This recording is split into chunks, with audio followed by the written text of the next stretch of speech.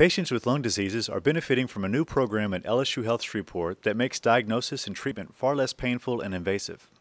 Interventional pulmonology is a new branch within pulmonology where we try to help people who have lung problems get diagnosis in a non-surgical way.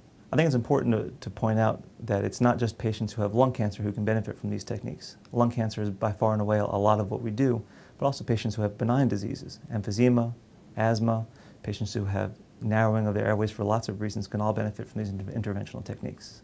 Dr. Welikoff joined LSU Health Shreveport in 2008 to grow the Interventional Pulmonology program. Currently we have several different interventional type procedures available at LSU Health Shreveport, and it's just the beginning. We hope to have several more available in the near future.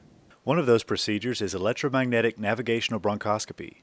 As a GPS provides turn-by-turn directions to a destination, this procedure allows pulmonologists to navigate airways in the lungs to locate and biopsy small lung nodules. The biggest benefit to having an interventional program is that we're able to help patients who have these different types of lung diseases in a non-surgical, less invasive type way.